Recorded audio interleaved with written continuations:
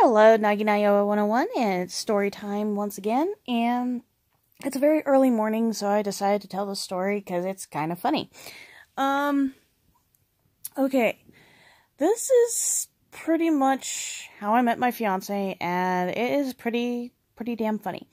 Okay, I started going to this anime convention back in 2000, and pretty much, I didn't really know anybody, and I didn't really have many friends because, well, I didn't have any at all.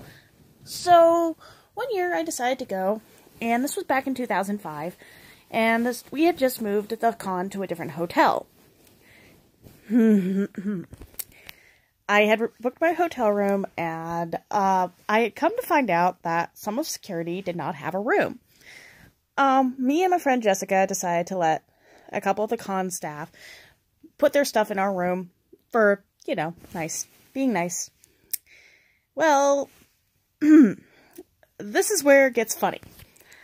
Because in 2004, my ex-boyfriend, who locked his keys in the car, just decided never to show up again. Hint, hint, he showed up again, don't worry.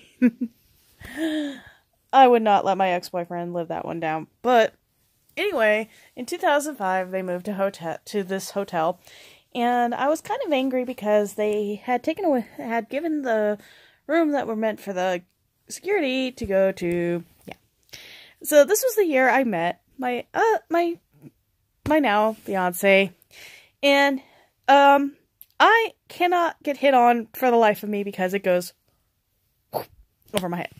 So, he started hitting on me. And I'm like standing in line. He said something, and I thought it meant the girl behind me. Then a few years later, fast forward, he did it again. Again, it went over my head. This was 2007. Okay, so that year I was sharing a room with a bunch of other people, and yeah.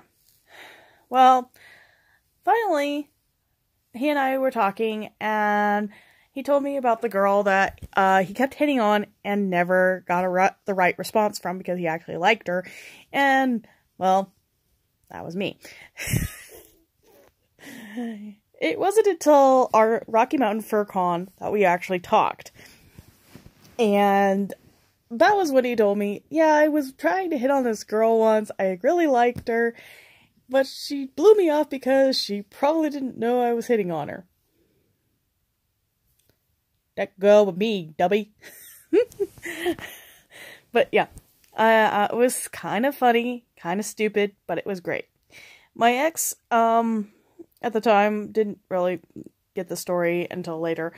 And, well, truth be told, that was actually the funniest moment ever. So, ever since that convention, people have always asked, does he still do that? Yes, he does. He hits on me whenever he can. It's a guy thing. So, yeah. So, if you ever get that funny story about a girl who gets hit on and she is totally oblivious, that's me.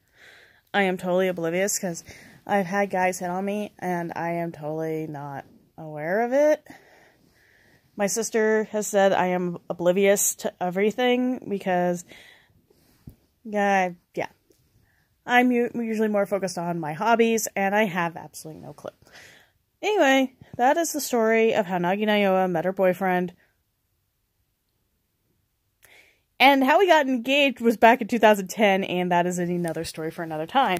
But that is the story of how I got engaged, and how stupid I was, because I am not. Everything goes over my head when it comes to getting hit on. But yes, that is the story of how many times this guy has hit on me, and I totally had no clue. So, Naginayoa, signing out.